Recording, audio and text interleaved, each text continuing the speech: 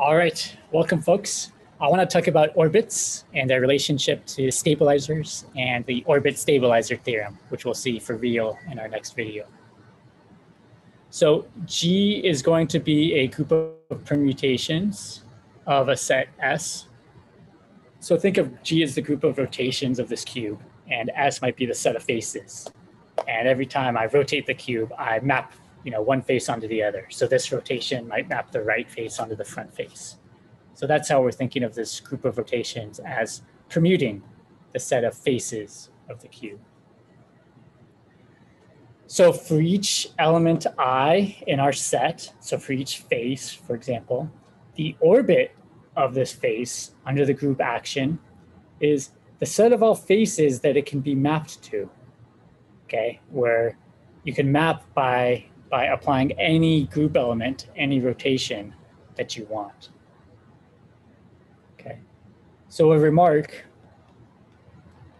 is that the orbit is a subset of S. It's a subset of the faces, okay? The orbit of a face is all of the faces you could map to. The stabilizer of a face is instead a subset of G.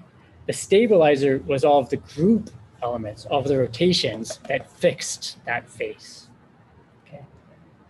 So these live in different spaces. The orbit of an element is living in the set. The orbit of a face is a collection of faces. The stabilizer of I is living inside the group. It's all of the group elements that fix that element, or here, rotations that fix that face.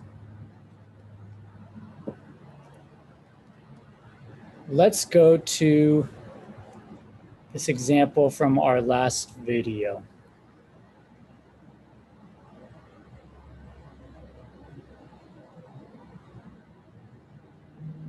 So let G be the following subgroup of permutations of 8 elements. So we're going to have 6 permutations, the identity, and then 5 more. We computed the stabilizers of a couple different elements. Those were the group members that fixed that particular element. So our stabilizer of 7 was these different group elements that all fix 7. So now here, let's find the orbits of these elements. So let's find the orbit of 1. Let's find the orbit of 2, the orbit of 4, and the orbit of 7.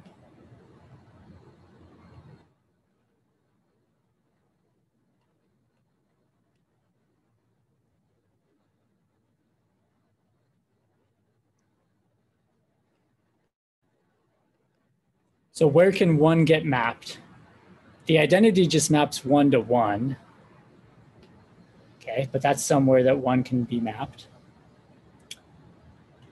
Here 1 gets mapped to 3, so let's add that to our list. Here 1 gets mapped to 3. Here 1 gets mapped to 2. Let's add that. Here 1 gets mapped to 2, and here 1 gets mapped to 1. So the places 1 can get mapped are 1, 3, and 2. Notice these are elements of our set. These are just numbers from 1 up to 8, right? Whereas a stabilizer was group elements, permutations. What's the orbit of 2? 2 can get mapped to itself by the identity. And then here, 2 can get mapped to 1. 2 here gets mapped to 1. 2 gets mapped to 3. That's another spot 2 can get mapped. And then 2 can get mapped to 3 or 2, 2.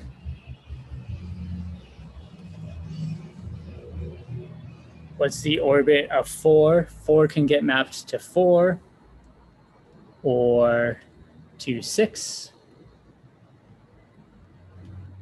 Again to 6, but 4 could also get mapped to 5. And that's it.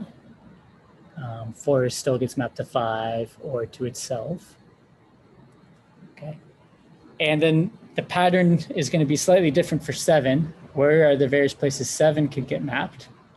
So the identity maps 7 to itself. We could also map 7 to 8.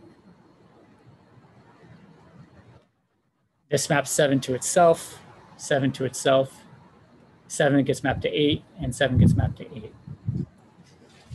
Okay, so the important observation that you want to make here is the following. If you take the size of a stabilizer and multiply it by the size of the corresponding orbit, you always get the size of the group. Okay, so when I look at element 1, the stabilizer had 2 elements, the orbit had 3 elements, and 2 times 3 is the size of the group, 6. That repeated itself for the element 2. I had 2 times 3 was equal to 6. And that repeated itself for the element 4. I had 2 times 3 is equal to 6. For the element 7, our stabilizer had a different size. It had size 3. And the orbit had a different size. It had size 2. But still, 3 times 2 is equal to the size of the group, 6. So that is going to be the orbit stabilizer theorem that we'll state and discuss in our next video. It says that for a group of permutations acting on a set, if you picked any element you want in your set, then the size of the stabilizer times the size of the orbit is always equal to the size of the group. Case in point, rotational symmetries of the cube. It turns out that there's 24 rotational symmetries, and how might you count that? Well, any rotation of the cube can be thought of permuting the faces, right? This rotation maps the right face to the top face. So if I want to count the size of this group of rotations, pick any element, any face that these rotations are permuting. Let's pick the right face, okay? What's the size of the stabilizer? The size of the stabilizer is 4 because there's 4 group elements that map the right face to itself. What's the size of the orbit? The size of the orbit is 6 because there's 6 different faces that I could map the right face onto. And so the size of the entire group of rotational symmetries is going to be 4, the size of the stabilizer, times 6, the size of the orbit, which here is 4 times 6 or 24 rotational symmetries of the cube.